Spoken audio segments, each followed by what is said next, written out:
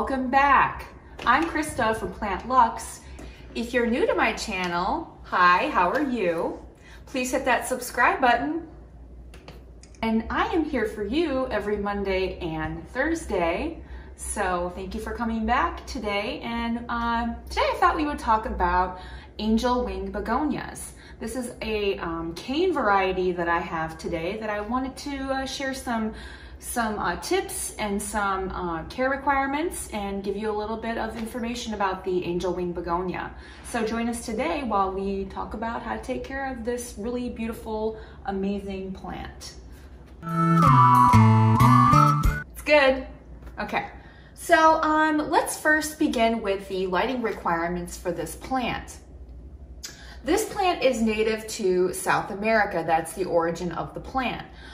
So the lighting requirements are bright indirect light, but you cannot put it in a window where there's very, very hot, scorching sunlight. Because if you do, you know, the leaves will wilt. I had this one a little bit too close. If you could just bring the whole, yeah. I had this one a little bit too close to the window, and these leaves became wilted as a result.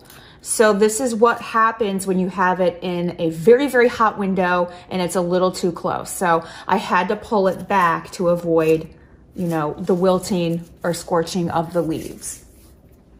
So bright indirect light. If you have it in a lower light situation, the plant is not going to flower. But if you have it in more of a brighter lighting situation, again, indirect, you're likely to get some flowers on your plant. Of course, this also depends on your fertilization method as well in order to achieve flowers if that's your goal.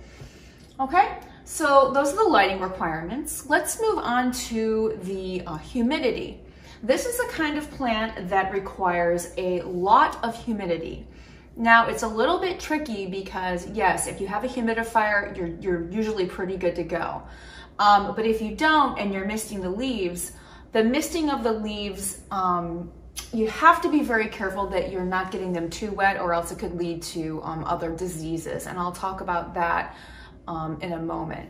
But make sure that you have humidity. Obviously, you know, 80 to 90% humidity would be the best, but you know, we don't live, you know, in an environment like that. So, you know, just make sure that you have a humidifier if you do have one of these beauties.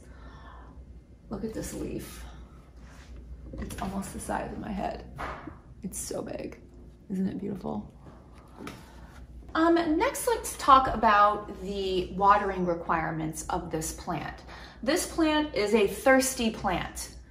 However, the trick comes in when you have to keep the soil moist, but you can't let the soil get soggy. So generally what I do is I water it and I let the top couple inches dry out in the pot and I just use my finger to test it. You can also buy those watering meter things, those work too.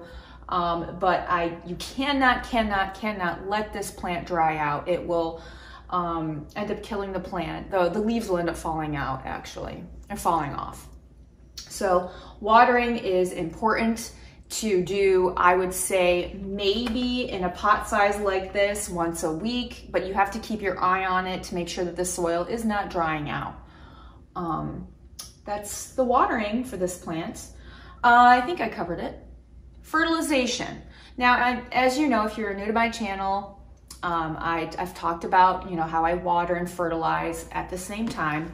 So for this particular plant, same as my other plants, I fertilize on a continuous basis. So every time I water my plants, I fertilize, and this one's no exception. So with fertilization, I use Jax, and I use a diluted form of it. And there just so happens to be enough nitrogen and other ingredients in there, phosphorus or whatever, that give the plant everything that it needs. So generally speaking, it's a pretty good fertilizer, but if you don't want to use that particular fertilizer, just make sure that if you're going for the giant leaf size, make sure you're using nitrogen, one that's high in that content. If you're going for the big flowers, and you want continual blooms, you'd want a fertilizer that is heavy in phosphorus, and you'd want a very good soil, a very good with organic matter type of soil. That's fertilization. Now that leads us to our next topic, which is soil. For this particular plant, soil, you'd want the well-draining soil. Like I said, you do not want the soil to go completely dry, but at the same time, you do not want soggy soil. So you're going to want to pot it in a pot that has drainage holes, and you're going to want to have the soil that is well draining. For me, when I pot up, I always use like a generic, like a Miracle-Gro potting mix. That's what I've always used. So, but if you have your particular soil that you like, just make sure for this plant it's well draining. Okay. That leads us to my next topic, which is propagation. So with propagation, I want to show you a stalk that's been propagated. Okay. Oh, and then this was the growth. So this has been propagated. It's been cut at the top, as you can see here. And then you have this adventitious growth here on the side. Oops, sorry, you see that?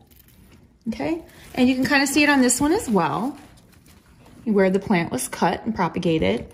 Right here is just the cane, and then here's the adventitious growth. This plant responds very well to being pruned.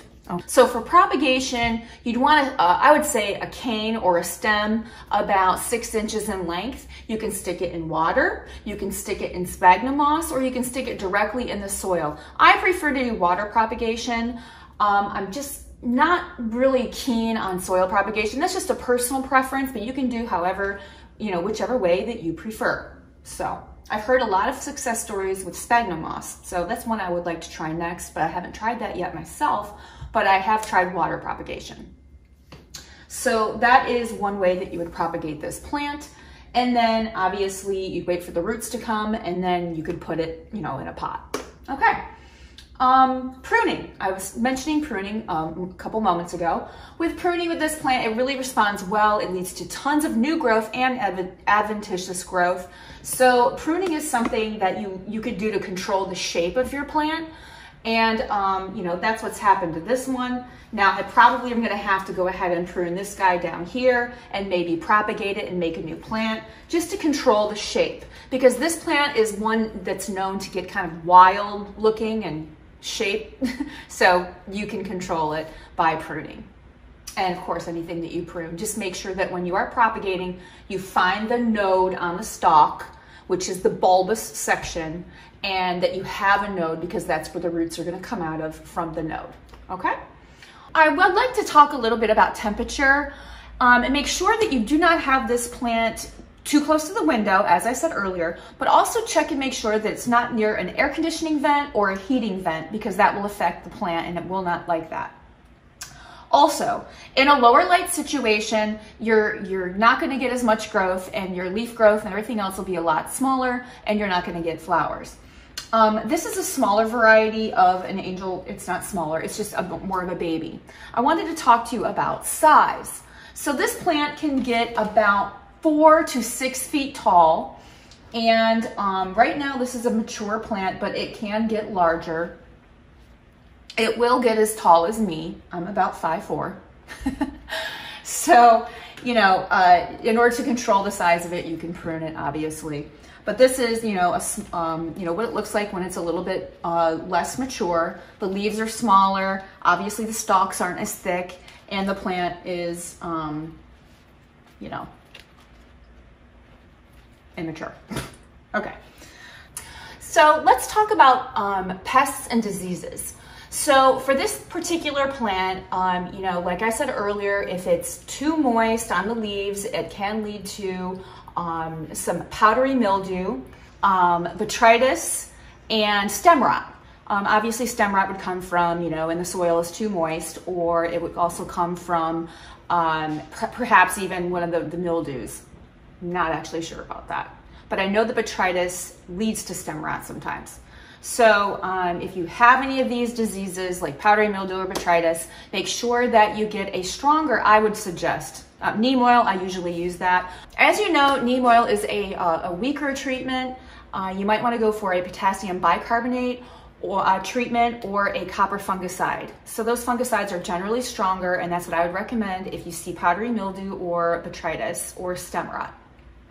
Other pressures that you might see on the plant could be things like spider mites, or you could sometimes see mealybugs. So if you experience any of those pest pressures, start with, spraying off with a watering hose, try to go, natural, then, turn to the neem oil. And then obviously if neem oil is not working for you, go to a stronger, fungicides or, insecticidal soap. Okay. So that's my recommendations for if you see any pressures with diseases or pests. Okay. So next thing and last thing I'd like to talk about is flowering. Now, if you really want this plant to flower, this plant can flower all year round. I've read conflicting research on the internet. I've read that it only flowers in the summer, and then I've also read that it flowers year round, so I'm not really sure, who to believe on that. But anyway, from my research, if you really are going for the flowers, I'm a foliage girl myself. I like the big leaves, and I like them to look gorgeous. So I'm not really interested in the flowers, but if you are, just make sure you have a very heavy phosphorus-based fertilizer. And if you're going for the leaf, the big giant leaves, nitrogen is usually the key to that. I use Jax, like I've said earlier. So, that's usually a win-win for me with any, plant, especially this one. Okay. So that is it on the Angel Wing Begonia. I highly recommend this plant. It is a very beautiful show-stopping piece to have in your home. And I feel like, you should run out and try to find one today. Thanks for joining me today. I am here for you every Monday and Thursday. If you like this video, hit that thumbs up. If you're new here, make sure you subscribe to my channel. Yay, okay. All right, thanks guys for coming out and joining me. I really appreciate all your support. Thank you for watching my videos. I'll see you back here next time.